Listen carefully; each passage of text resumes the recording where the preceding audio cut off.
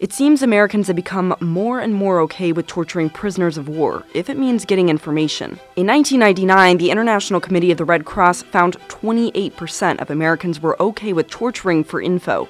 In 2016, that number increased to 36%. People in countries that see conflict firsthand appear to think differently.